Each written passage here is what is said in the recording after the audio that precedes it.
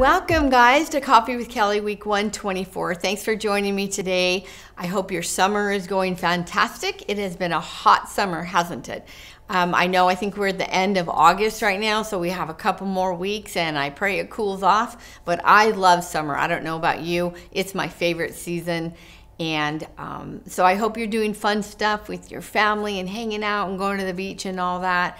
And so, again, thanks for joining me today. So something happened this weekend that kind of made me a little nostalgic. So we're going to talk about that. Let's pray. Father, we come before you today. And Lord, I thank you for the summer months. I pray for grace on those really, really hot days. I pray, Father, that we would enjoy our summer evenings with family and friends and just hanging out, and schedule is looser. And so I pray, Lord, that as I talk about remembering things, I pray, Lord, that you would challenge us this morning to actually never forget all the things that you've done in our lives and forget who you are and just the miracles that we see in our lives over and over again. So I just give you the next few minutes and pray that your Spirit would speak to us. In Jesus' name, amen. Well, like I said, I'm feeling a little nostalgic. So last weekend we had a baby shower for my daughter. My baby girl is having a baby girl, and I'm really excited about it. So we were doing shower plans and getting ready for it. And the night before, I decided to use one of my friend's old wagon. I think it might have been from when she was a kid, I'm not sure, and put baby blankets in and stuff in and put presents in it. Anyway, so I was looking for my daughter's old baby blanket, and so I was looking through old stuff, digging through stuff. I found a couple blankets, and one was pink and blue. So at the moment I'm like, well, this is my son's or my daughter's? And it's got a lot of pink in it, so I don't know. So I thought it was my son's. It was back in the day when we didn't know the sex, we never even had a sonogram with Zach, that's my son. And so we didn't know if it's a boy or girl. And so whoever made me the blanket obviously was doing a pink and blue thing, but I wasn't quite sure. So then I started pulling out old photo albums to see if I could find which kid had that blanket, because I didn't want to lie and say, this is McCall's blanket, and it was my son. So anyways, it was my son. So in all that process, I was looking through old pictures and their baby pictures and finding different things to decorate the shower with. I actually found my mom was Catholic, and so I was baptized as a baby, and I found in a box the little white, which was now kind of yellowed because it's been so long, but the little white outfit with the little bonnet and everything and the blanket that my mom used for me when I was baptized. And so I was just getting all nostalgic. So in that process, I was going through pictures and looking at things. I find this, and it's a program from my 20-year reunion. So since then, I've had a 10-year reunion, a 20-year reunion, and a few years ago went to my 40-year reunion. If you could imagine that. I was shocked that I could be that old, but here I am. But I graduated in 1979. So at our 20-year reunion, they took pictures of us, and then and pictures of the gathering. We had it at Redondo Beach in a big hotel, and then a few weeks later, or maybe a month or two, they sent us a program, and it had all the pictures that they had taken, all of our contact information, and just different nostalgic things. And it even had a place in the back. It was kind of really cool. Oh, the good old days. And it talked about the music hits from 1979 when I graduated. Some of the music hits, just if you're wondering: What a Fool Believes by the Doobie Brothers, I Want Your Love by Chick, Reunited by Peaches and Herb, Hot Stuff, oh my gosh, I can't even believe it, from Donna Summers, My Sharona, Ring My Bell, Escape, Do You Think I'm Sexy by Rod Stewart. Oh my goodness, that's what was playing in 1979. And the best picture that won that year was Kramer versus Kramer. If you remember, Dustin Hoffman was in that. Some television highlights: Dallas, The Dukes of Hazzard, which I didn't care for, MASH, I liked, One Day at a Time, 60 Minutes, That's Incredible, and Three's Company. The cost of living in 1979, a new house, $58,000. Average income, $17,000. A new car was $5,000, a loaf of bread, 47 cents, a gallon of gas, 86 cents. President Jimmy Carter, our vice president was Walter Mondale, and 79 sports winners. Pittsburgh did great. The Pittsburgh Pirates won the World Series. The Pittsburgh Steelers won the Super Bowl. Seattle Supersonics, the NBA champs. And so just fun stuff like that. And so it was fun to look at this. Again, that always happens, right? You're looking for one specific thing and you find all this good stuff and you sit there for hours looking through stuff. And I was just looking through this, and so it brought back memories of that reunion. And Brian and I, my husband, we went to high school together. And Donna, Larry Hansen, who's a pastor here at our church, his wife, Donna, went to high school with me too. We were cheerleaders together, so we went with them to this reunion. And so we were not believers, my husband and I, nor Donna, I don't think, during the time of high school. I got saved a week after we graduated.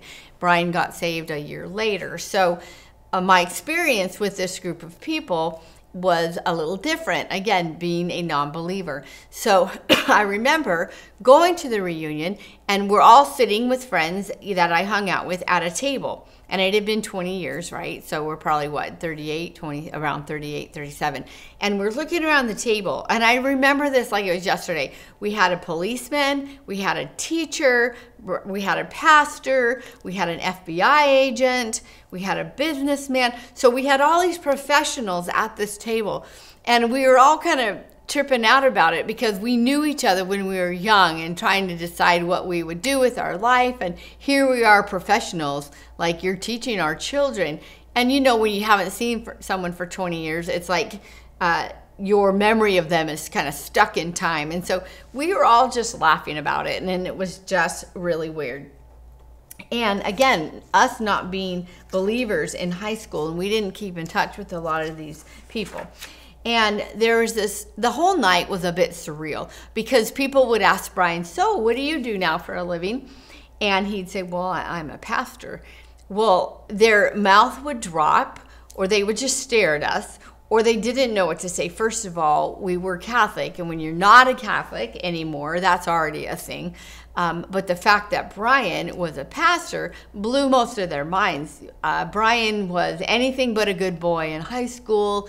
He was a druggie. He was in the druggie Lodo group. He even sold drugs. He stole. Like, he was just not a good guy before he was saved. And this is the Brian that they knew. So when he says he's a pastor, they're all like, and they try to recover their face, but they didn't recover, and I would just kind of chuckle. But then they didn't ask any more questions. Most of them didn't really want to know what brought us to that point, or why, or how our lives have changed. You know, they just stopped asking anything once they found out Brian and pastor. And as a side note, much different than by the time we were at our 40 reunion, people actually were interested in what we did. A lot of people had left the Catholic Church and maybe were Protestant now or whatever. Others had mellowed and were more, you know, our age now. We're really curious. So what does your life look like and what do you do? It was quite different. People actually really cared about what we did. It was quite a contrast. But at the 20 years, no, they had nothing to say, no questions to ask. But through the night, there was just one kid that Brian used to hang out with, and he probably did drugs with him, I don't know. And most everybody at the 20-year reunion was high or drunk, loaded, whatever. Almost everybody was. Very few people were not intoxicated in some way, except probably us, me and Brian and Dawn and Larry. And so one guy that used to party a lot with Brian, he kept coming back to Brian during the night, and he'd say, Brian, wait, you're a pastor? And Brian would say, I am. And he'd be like, and he'd walk away. And we'd kind of like, and we had really prayed for opportunities to share about Christ because we knew that a lot of our old friends were there. So we were just really praying a lot for opportunities, and it was hard because we weren't getting a whole lot.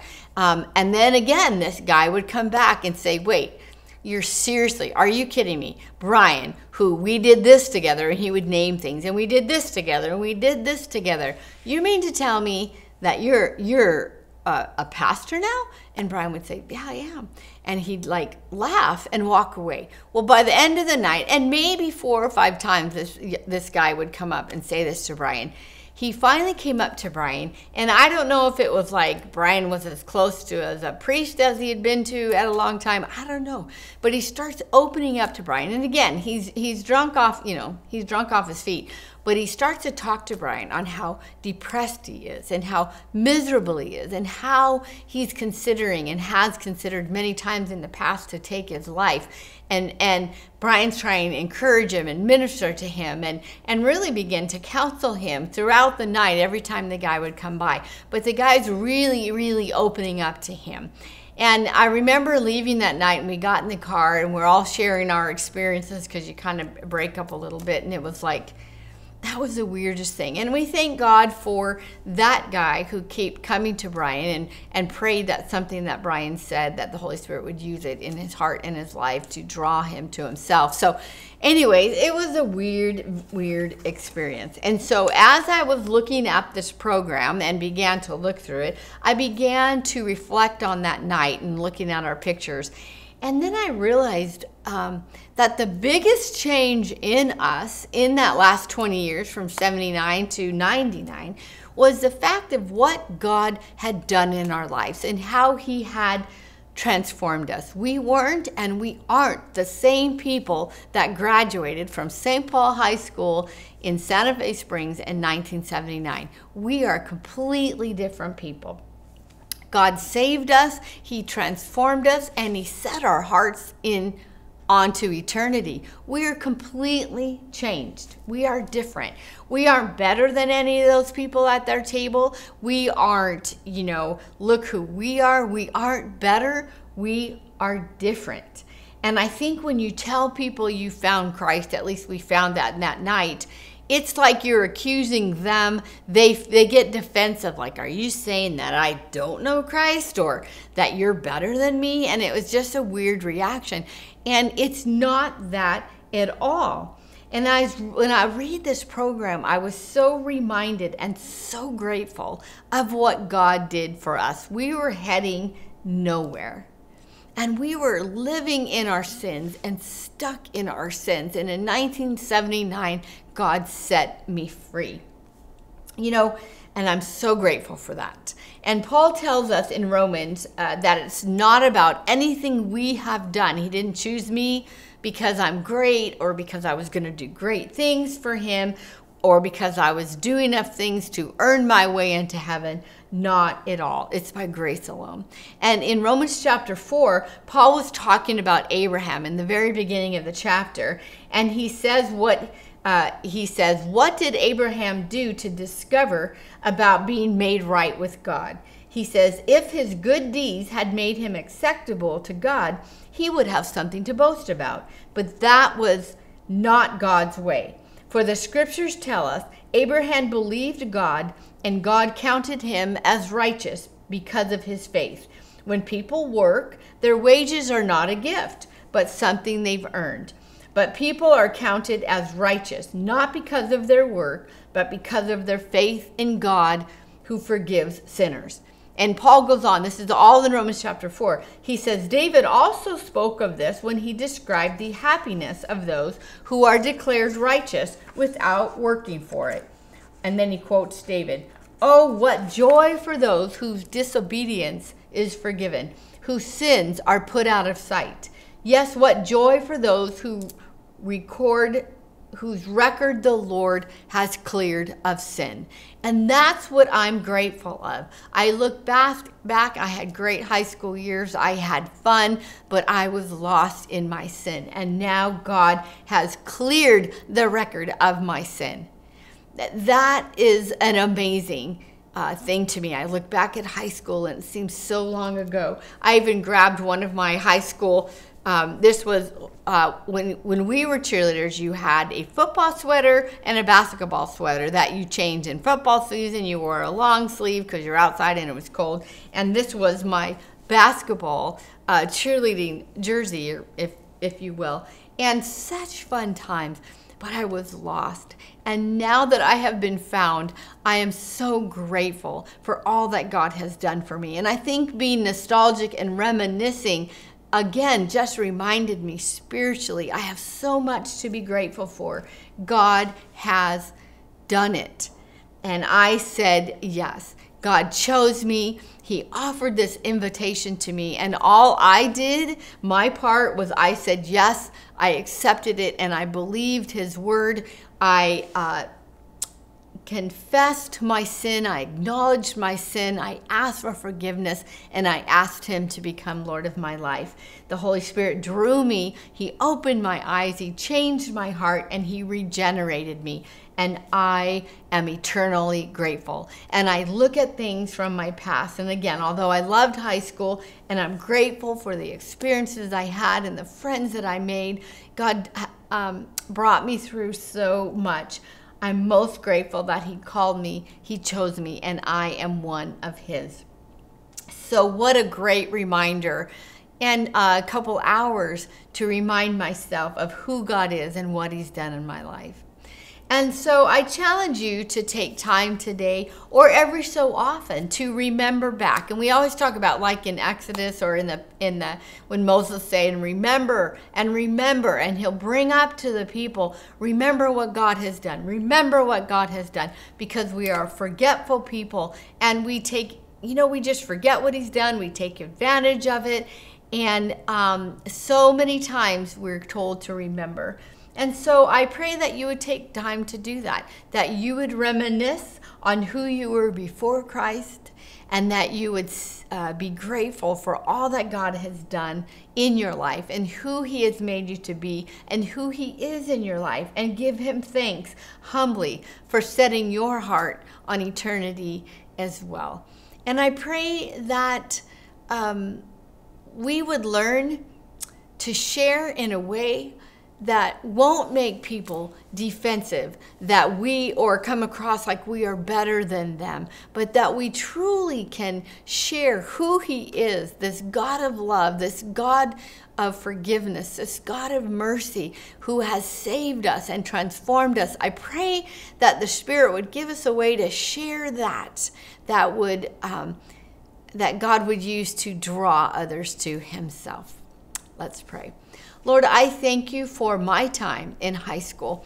I thank you for this little kind of a yearbook, nostalgic time where meeting old people and looking at old friends and remembering back on the experiences that you allowed me to have. Yet, God, I'm so thankful that you drew me to yourself and that you chose me and set my heart on eternity and set my feet on a rock and set me on the right path. And instead of being on the path towards sin and destruction, I am on the path towards you and heaven. And I thank you so much for that. And I pray for the people who are watching. I hope and pray that they have all made that decision to accept that invitation to walk with you and to live with you forever. And so I pray that they would spend time reminiscing on that and being grateful for that, and again offering thanks to you. I love you so much, Lord, in Jesus' name, amen. God bless you guys. Have a great day.